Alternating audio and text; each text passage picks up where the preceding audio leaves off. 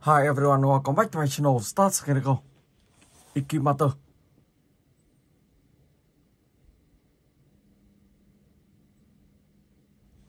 Okay.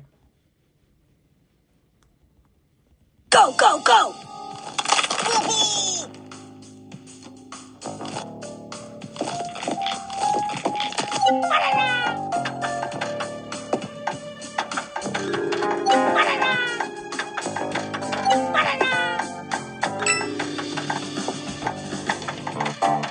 Ah, yeah!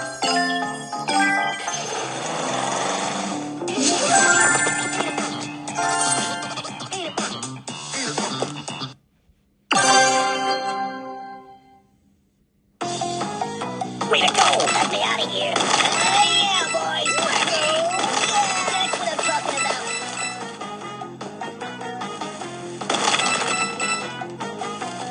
Oh, yeah! Rock and roll!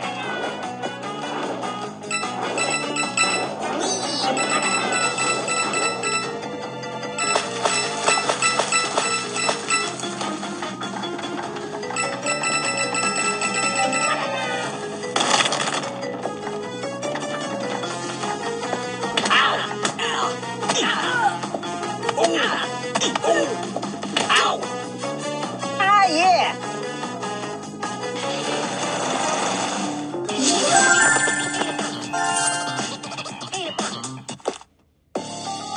Go, go, go! Whoopee! Oh, yeah! Rock and roll!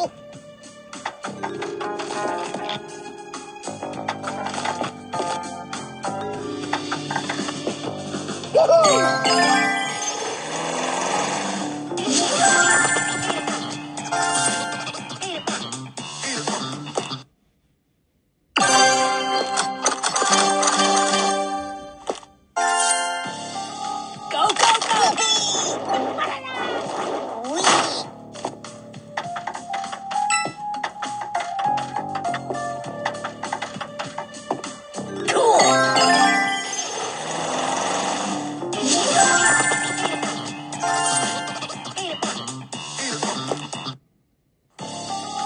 Go, go, go! Wee! Yeah! Wee! Yeah!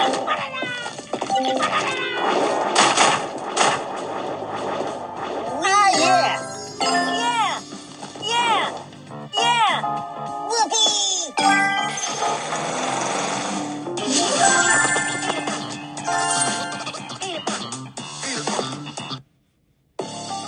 Way to go! Get out of here! Yeah, boys! Whammy! Oh, yeah! Rock and roll! Oh, boom!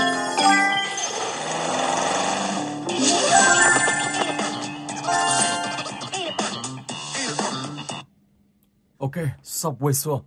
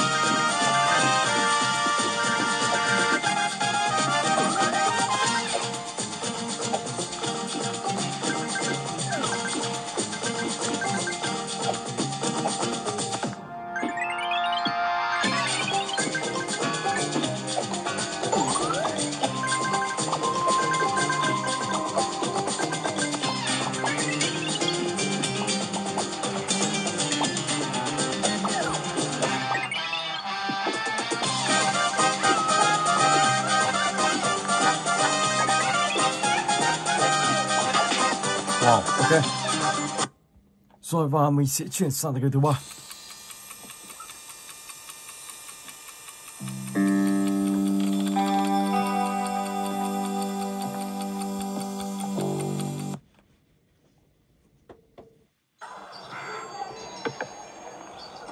Đầu tiên thì các bạn sẽ đi theo quả bóng này. Khi các bạn cầm quả bóng rồi các bạn đã làm rơi. Khi đi theo thì các bạn mới biết được nhiệm vụ của tựa game này là như thế nào. Đó là các bạn sẽ biết ông hàng xóm này, ông ta khá là kinh dị, đánh đập một đứa trẻ, sau đó thì ông ta sẽ rút đứa trẻ vào một căn phòng nào đó. Lúc này thì các bạn sẽ tìm hiểu ngôi nhà của ông ta và tìm hiểu xem căn phòng đó là cái gì, có những cái gì. Let's go. Đầu tiên thì sẽ phải nhảy lên trên mái nhà của ông ta.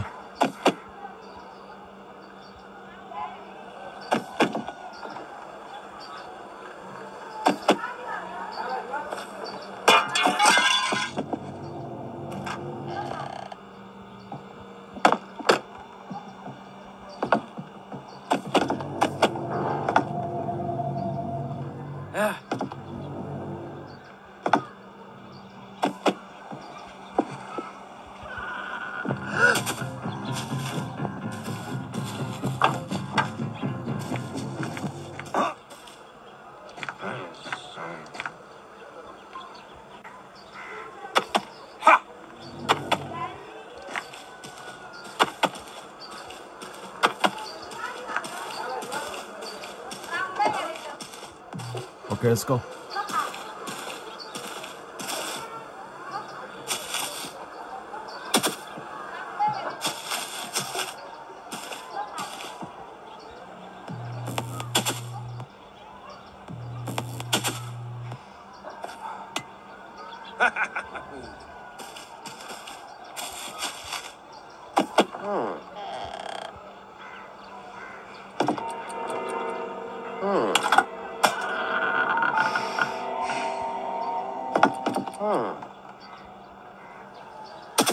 Rồi, tiếp tục nhảy lên trên đây.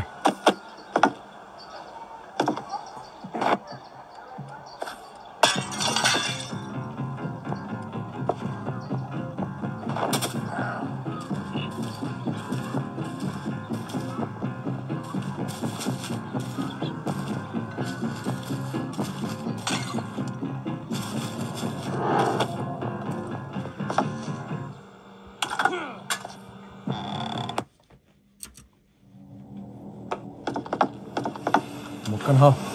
Wow, cái này là cái gì đây? Không biết ông ta rút đứa trẻ ở đâu.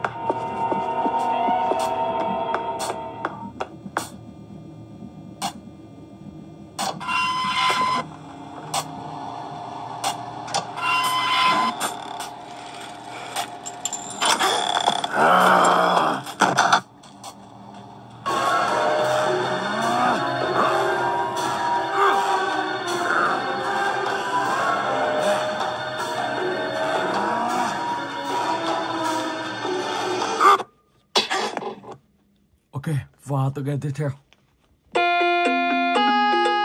Welcome to Baldis Basics in Education and Learning. That's me. Oh, hi. Welcome to my schoolhouse.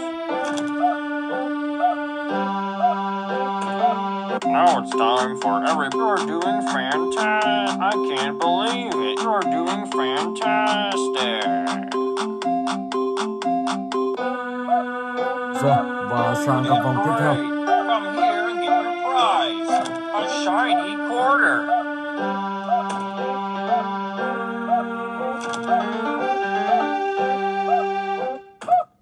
Problem 1. Ông ta bắt đầu giận rồi. Một vẻ mặt khá là giận dữ. Chuẩn thôi.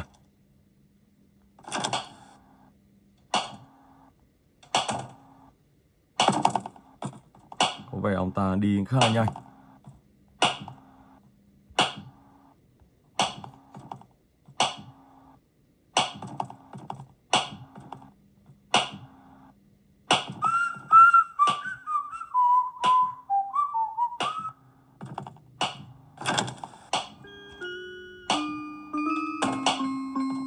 Mình có kịp lấy quyển sách này không? Play with someone.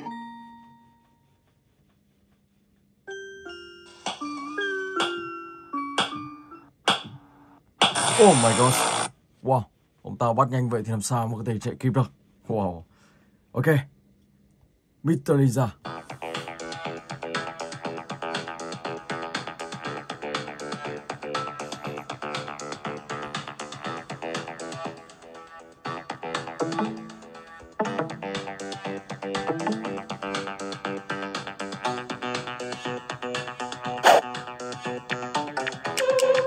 Oh wow.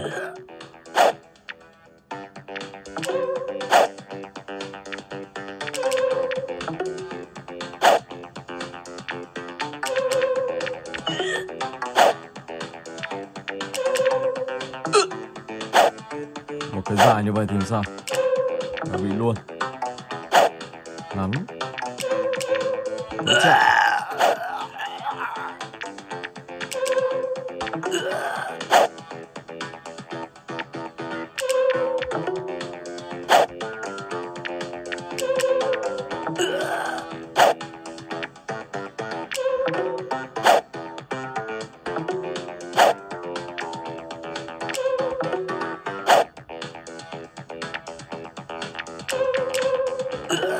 Dài ra một chút nữa.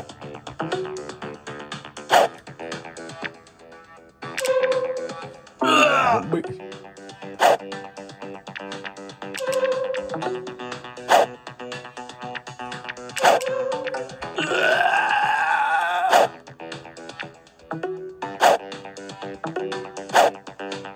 Vậy thì sẽ ngắn như này đi.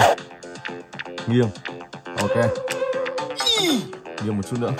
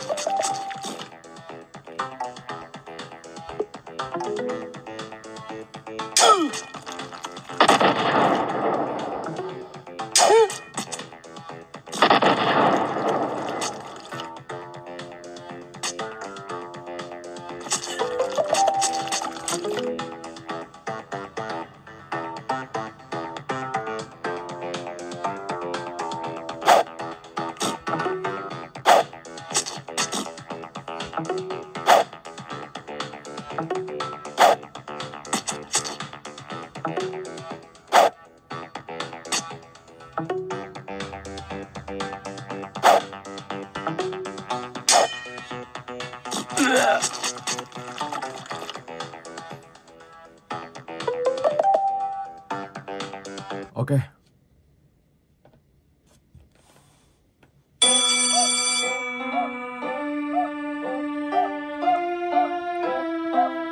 Một trường học. Oh, hi. How high? Welcome to my schoolhouse. Ở đây thì mình sẽ chọn những nhân vật. Poppy. Big guy đi. Ok. Start game. Problem 1.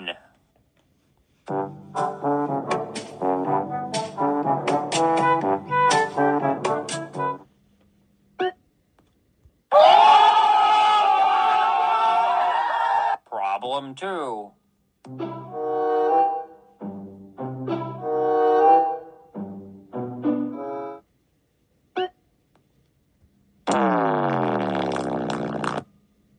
Problem 3.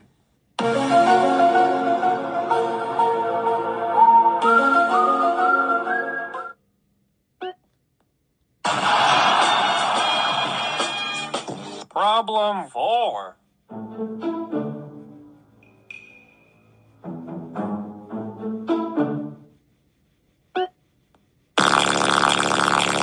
Problem 5.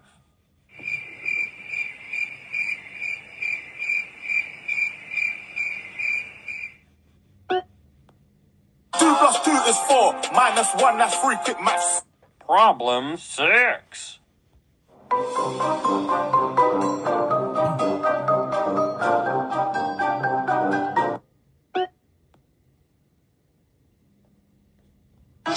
I am the one, the way you can. Problem 7.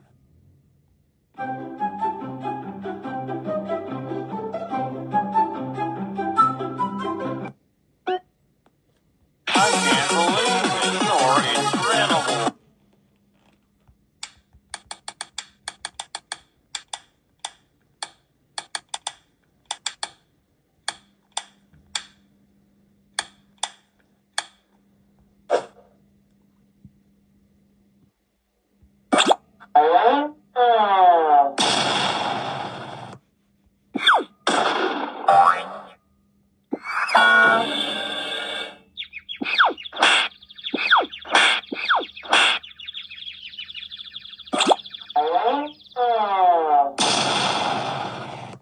Ok. Dear Chico.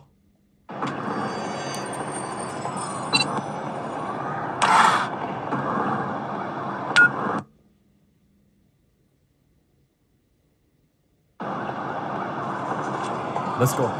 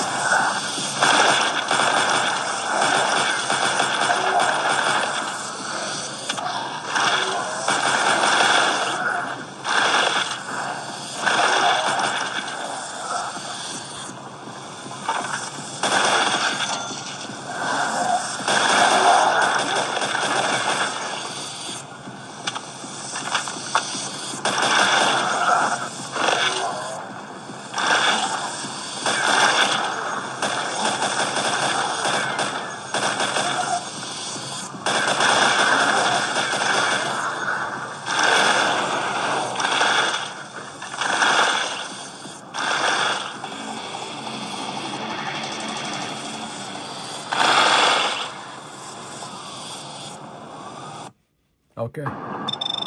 Let's go.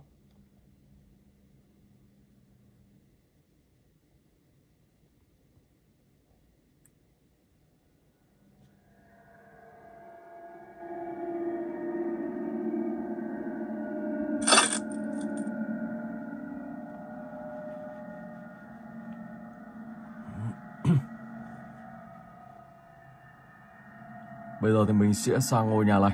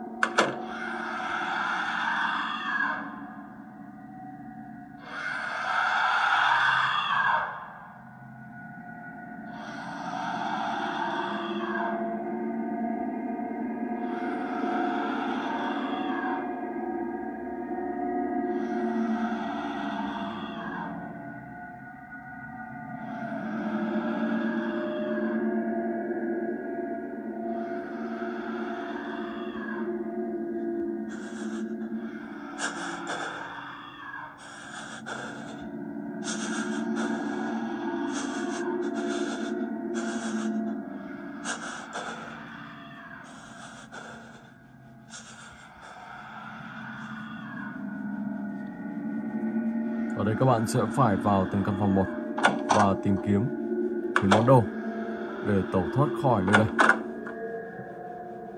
Rất nhiều những zombie.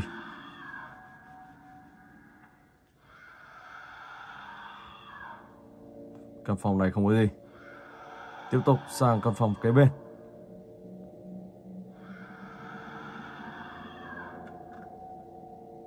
Cái này cần một chiếc chìa khóa mở ra đâu. Xem trong này có gì không đã.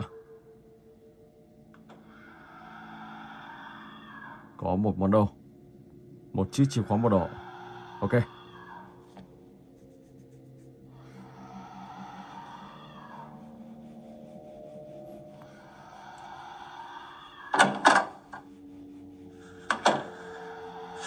Không biết có chạy thoát khỏi anh chàng này không. Tốc độ đi khá là chậm.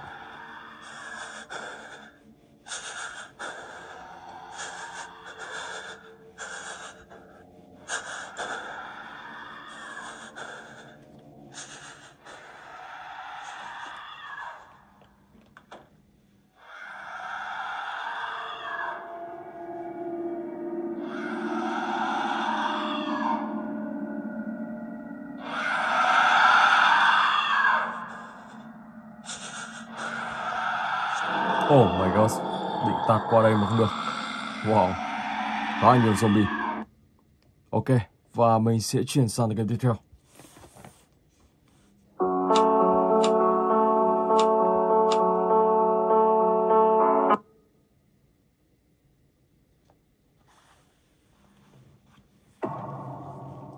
Part 1.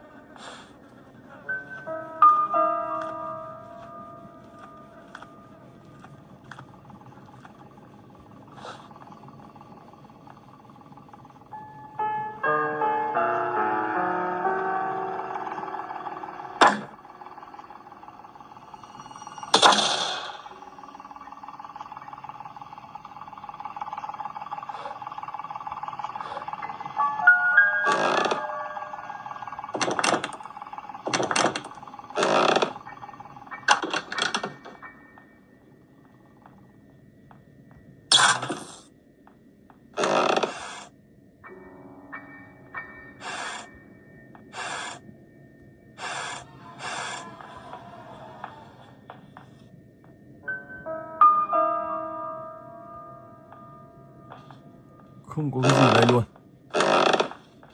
Oh my god, wow. Ngôi nhà của bà ta khá là xấu mà lại không có gì. Mình chưa tìm thấy một cái gì cả.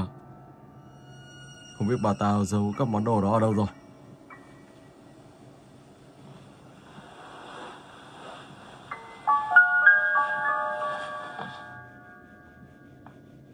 I had to kill Baldis. Ở đây thì mình sẽ phải trốn trong này.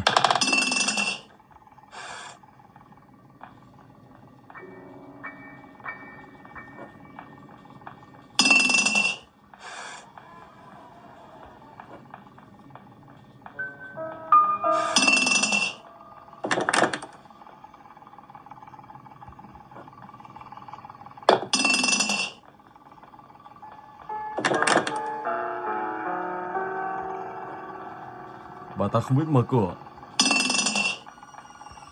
Hoặc có thể tựa game này đang bị lỗi rồi. Bình thường nếu mà như những tựa game Grandi Paris như này. Xuống trong này đã. Tí sao?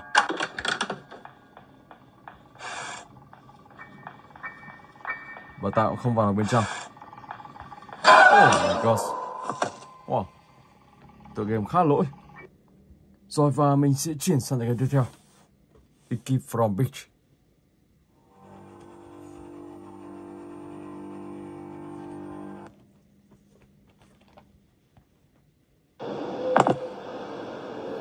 Trong tựa game này thì đầu tiên các bạn sẽ phải đi tìm một chiếc đầu ngựa và đặt ở đây.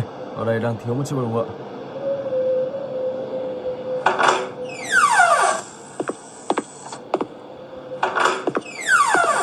Và cái thứ hai, các bạn không được phép ấn vào cánh cửa này. Khi chưa có chìa khóa các bạn ấn vào thì Pika, bà ta sẽ thức dậy. Và đó thì bà ta sẽ là các bạn. Và đó để các bạn chạy được thì rất là khó luôn.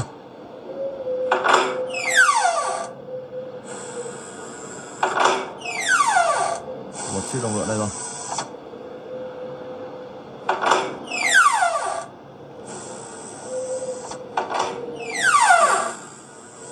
Sau đó thì mình sẽ đi ra sau.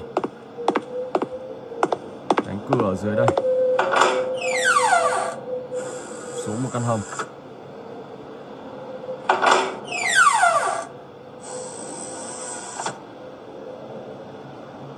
Một cánh cửa đá.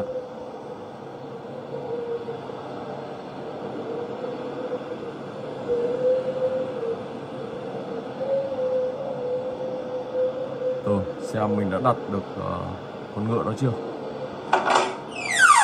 Hình như chưa đặt được.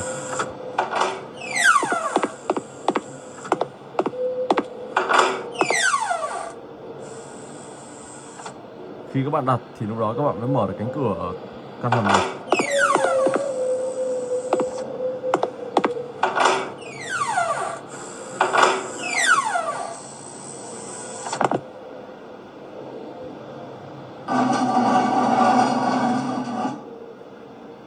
Let's go.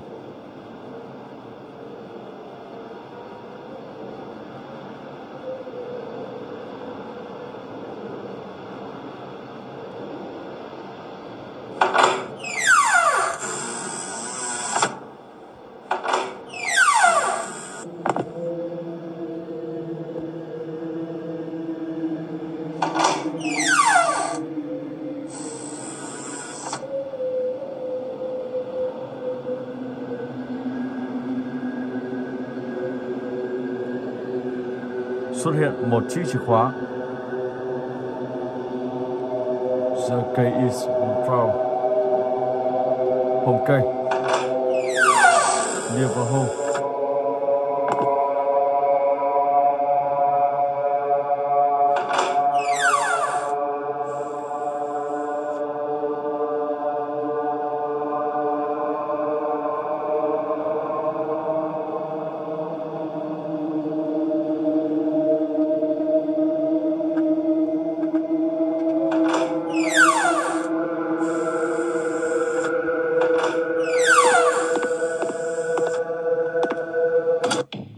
Ok, đã thành công. Rồi, và tựa game tiếp theo.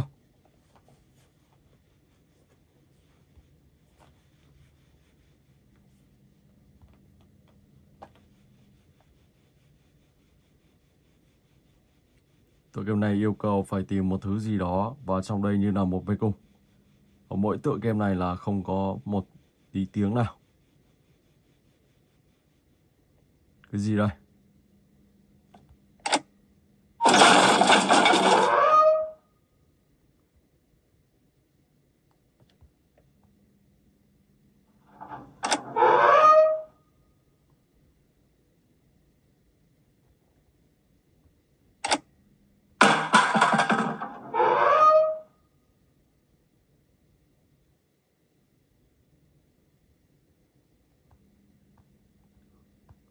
Không gạt được cái này.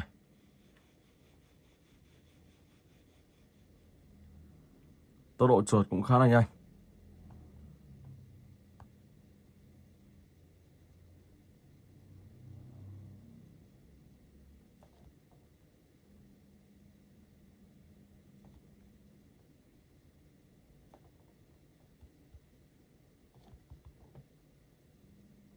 Cũng không đổi được món đồ.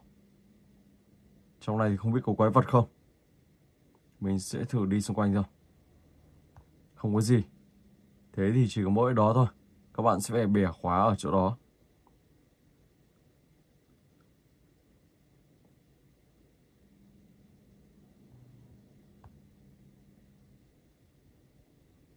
Và cũng không gạt được luôn.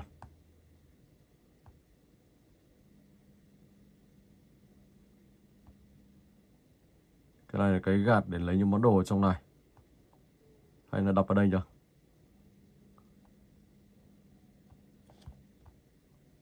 Tiếp tục.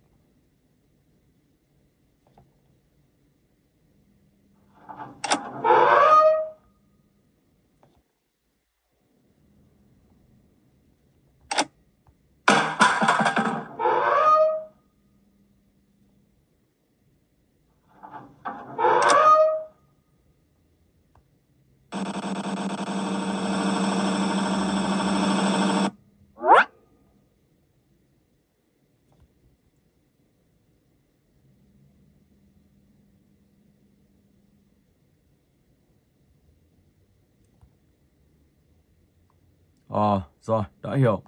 Sau đó các bạn lại chế tiếp. Chế tiếp và đặt hết vào đây để cánh cửa kia mở ra. Đây là một tựa game bẻ khóa. Ok. Có điều tựa game này thì nó cho cái tốc độ chuột nó hơi nhanh một chút. Cho nên là các bạn điều khiển nó hơi chậm. Ok. Rồi. Và bây giờ thì mình sẽ chuyển sang tựa game cuối cùng.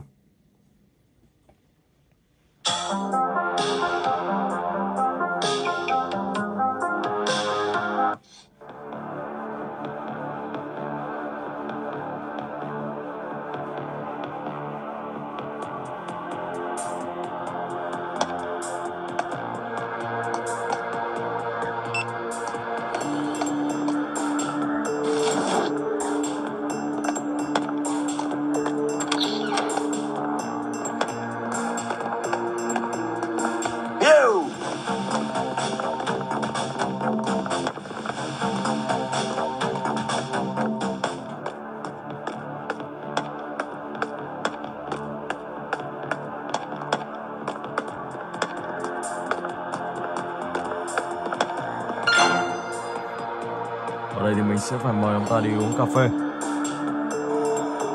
Trốn ở trong này rồi.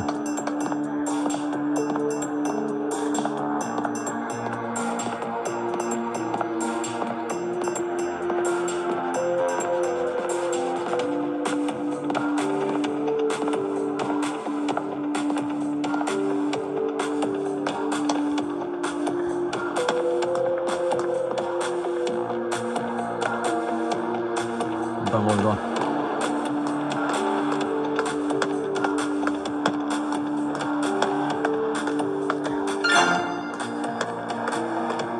Stop it right now.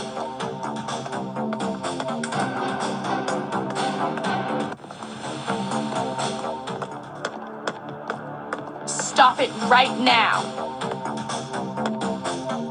Stop it right now.